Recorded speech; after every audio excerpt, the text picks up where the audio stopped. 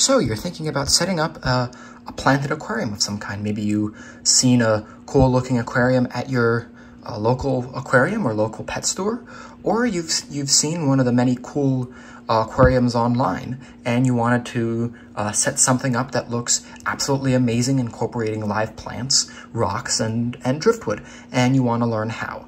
Well, in this video, I'm going to be showing you guys how to set up an easy beginner tank so that you won't fail at setting up a planted tank, and you'll set up a successful tank that you can enjoy for years to come. And another key to success is putting in good plants for beginners that don't require CO2 injection or the highest end lights or anything like that, and ensuring that they will grow and that your scape will continue looking amazing for years to come. You're also going to want to pick out, the right fish and ensure that you have a great substrate and that your plants have a great nutrient system to hook into to continue to grow and pull nutrients from. So this tank right here is a 3-gallon tank. This is a rimless tank that I got, I think, about 4 or 5 years ago, but a good tank, very similar size that you can pick out. Aquarium makes a 5-gallon aquarium for very, very cheap. I'll put a link to that tank down in the video description, so if you guys want to pick one up, Petco sells them. Like basically any place that sells aquariums will sell a 5-gallon tank. I think they sell it for about 15 or 20 bucks. Very cheap, easy aquarium that you can place right on a desk, like this one is right here, and that you can, you can place it anywhere, and it's very cheap, easy to set up in any apartment or house. So now the first thing that we need to do is we need to set up our nutrient layer. And for that, you're going to need to use some aqua soil. And this is just, I'm not sure exactly how they make it, but it's nutrient-rich, plant substrate that comes in these little balls. And what you're going to want to do so that it doesn't leach into your decorative sand layer is you're going to want to get one of these bags. These bags are very cheap on Amazon. I think you can get a 6-pack of these guys for like $5 on Amazon. They're with plastic zippers. I'll leave a link to the bags as well down in the description. And you're just going to want to fill this bag up about halfway with aqua soil to then put in the tank and have a nice nutrient layer that all your plants can reach into and use.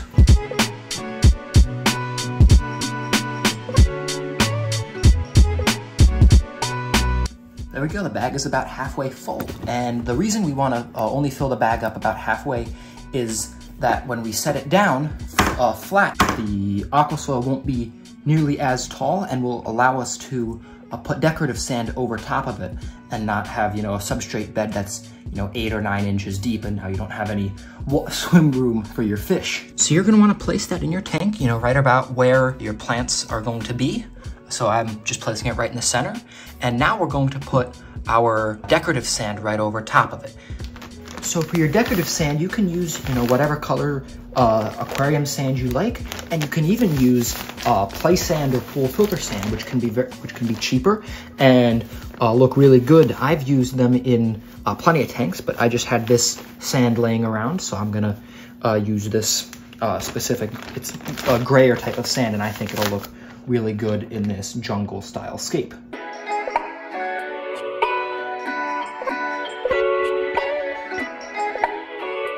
You're going to want your sand to sort of slope back to sort of give a bigger perception of depth, and you're going to need to make sure that anywhere that you're planting, you're going to want at least, like a ½ inch to an inch of planting depth. So you're going to want to, go right up to right about your first knuckle, so right about there or so of planting depth, and that'll give your plants enough sand to hook into. So for a jungle tank, we're going to want the majority of our tank to be plants, because plants will help filter the water, and having lots of them will mitigate any potential algae that we're going to have. But we still do want to add a little bit of hardscape. So for that, I'm using this little piece of Malaysian bogwood that I've had laying around. It's really cool. I think it will add a lot of interest, and it, you can stand it up and it'll have like a little archway type cave thing. So I'm just gonna stick this, right in the middle of the tank, probably more forward. Sort of just like that. And now we sort of have an instant hardscape. Now I am going to add in a couple of little stones also around it mostly so we can glue down this piece of wood so it doesn't float up and destroy our whole hardscape.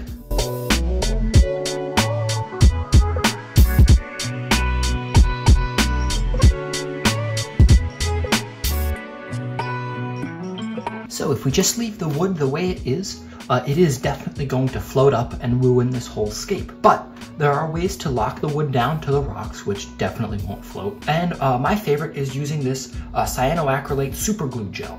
And all you do is you're gonna take a couple of dollops of this and glue it onto the contact points between the rocks and the wood. And this will prevent the wood from floating up. This glue, when it dries, is completely inert. It's like a plastic, and it will not harm your fish or shrimp or plants or anything else that ends up going in this tank. I've used it loads of times, and loads of other people have used it, and it is perfectly safe and a great option to keep your hardscape in place.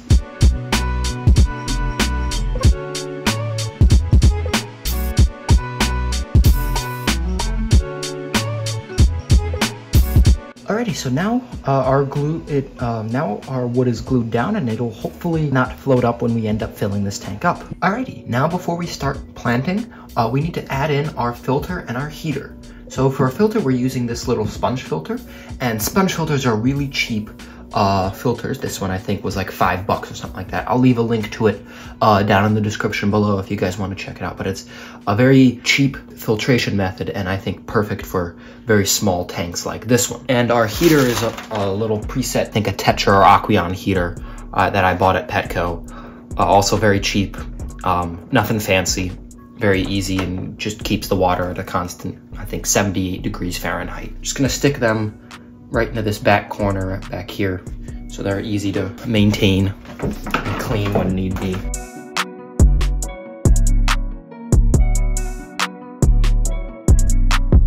Just like that. Alrighty, so I've got all our plants laid out. So some are right here and others are right over here. So yes, I know it looks like a lot of plants, but you're definitely going to want to spend the vast majority of your money on your plants, because they are the key to success. With a lot of plants, they will eat up a lot of nutrients, and they will prevent algae, and they give your fish interest and cover. So definitely, as many plants as you can afford, you should buy, and they will astronomically increase your chances of having a very, very successful tank. Alrighty, so first we're going to add in our epiphyte plants. And for that, we're going to be using these Anubias species that I have. I'm not quite sure which one they are. All Anubias, their care is pretty much the same. You do not plant them into the substrate. Instead, you glue these down onto pieces of rock or wood. You want to ensure that this little rhizome bit right here does not go into the soil, because if it does, then your plant will die. These are very, very easy plants to grow, like all the plants that I have picked out. So to attach this Anubias to our hardscape, we're going to be using our glue again, and we're just going to place some little dollops on places where we want the Anubias, and then we'll hold the actual plant down for about 10 seconds to get the plant to hold in place.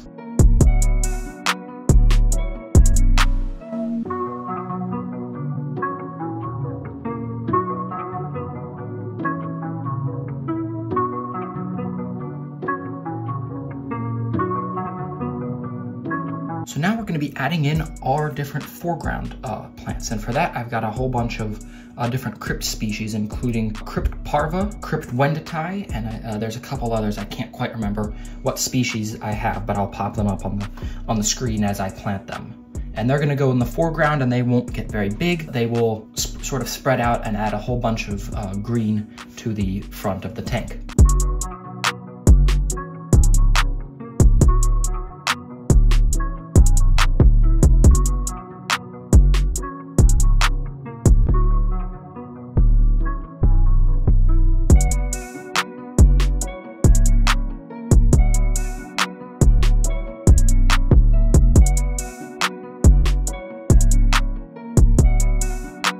So now we're going to add in our background plants, and for that we're going to be using a bunch of this Dwarf Sag and all these assorted stem plants right over here. And these stem plants I pulled out of this fishbowl that I set up, so they will not need to sort of adjust into and convert from immersed to underwater growth. And these are all very easy to grow as well. I can't quite remember which stems I've got, but I'll pop up their names as well on the screen as I'm planting them. And these will all go in the background of the tank behind the hardscape. And the stems especially are very good because they grow very quickly and they pull a lot of nutrients out of the water column and really help keep that tank clean.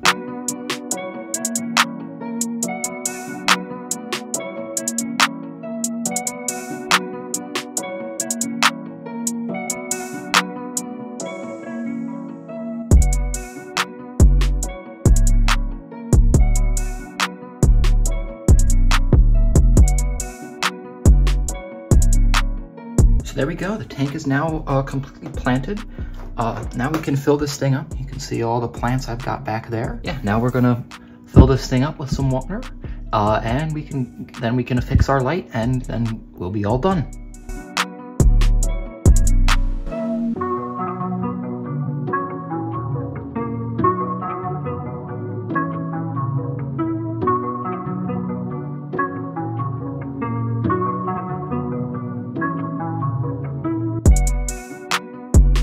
Alrighty, now we're gonna rig up our light, and the light that we're using is this little clip-on LED light from Topfin, I think makes it. It's very cheap. I think I bought it for 15 bucks or something like that. I'll leave a link to this in the description as well if you want to check it out. And I think it's a really good light. It's the same light that I have on this tank, and as you can see, it is a jungle in there. And this is after I trimmed out a bunch of plants from there. So this thing really grows plants well, in my opinion. And the growth just speaks for itself as to how well everything that it grows plants. So we're gonna hook it up real quick.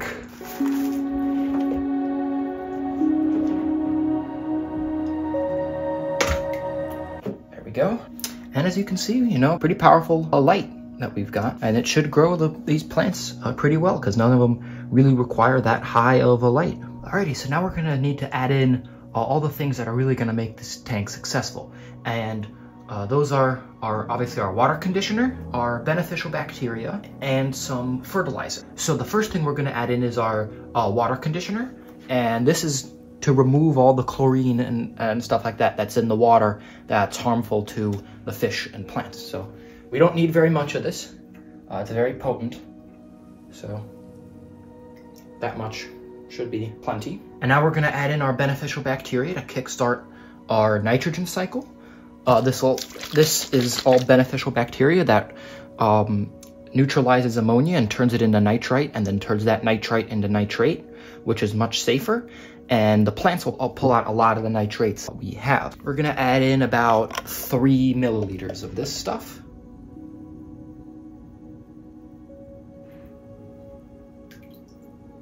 There we go.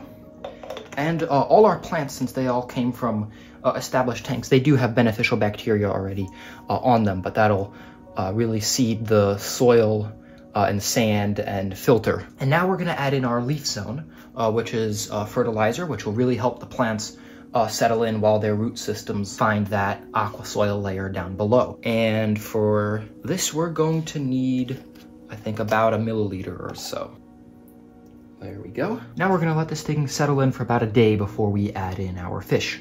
Alrighty, so the tank has now been running for about a day, and now we're going to add in our fish that are going to call this tank home. So here are the fish that we're gonna be adding in. There's 6 little chili rasboras in here. They were previously in the tank when I had it set up with solely crypts, and they've been hanging out in this little 15-gallon temporary holding tank for a while. There's really nothing in here. That's just bare bottom, a couple of very algae covered plants, some Cereus stone, and a sponge filter and heater, but that's really all they needed while they were in here while I was rescaping their tank. So they've only been in here, you know, for maybe a week or so. But now I'm gonna pull them out and move them back into their new home. And along with those chili rasboras, I've got 2 cherry shrimp that have been hanging out with them in here that I'm going to add in as well. Alrighty, so our rasboras have now acclimated, and now I'm going to catch them out and introduce them into their new home.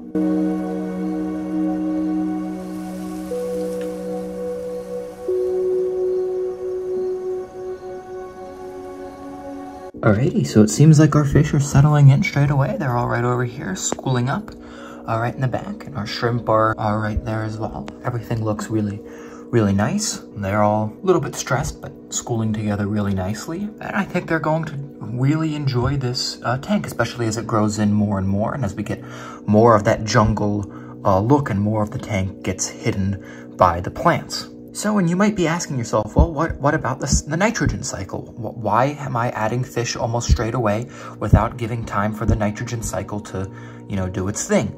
And the answer to that is, well, I'm doing what is called a fish-in cycle, where the fish are added in and they provide the nutrients to kickstart the nitrogen cycle. And I will be making a video on that with this tank on how to do a fish-in cycle. So if you're interested in that, then be sure to subscribe. And that video will be coming out probably in a month or so after you see this one, maybe sooner.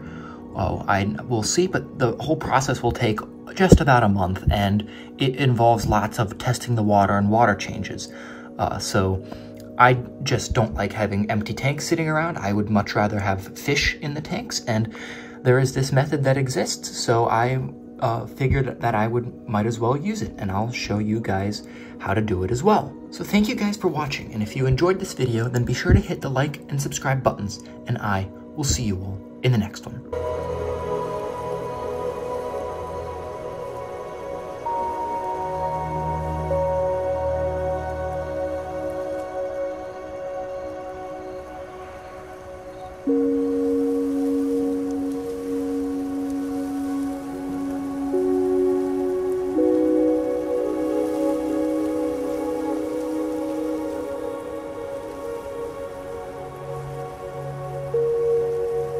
Thank you.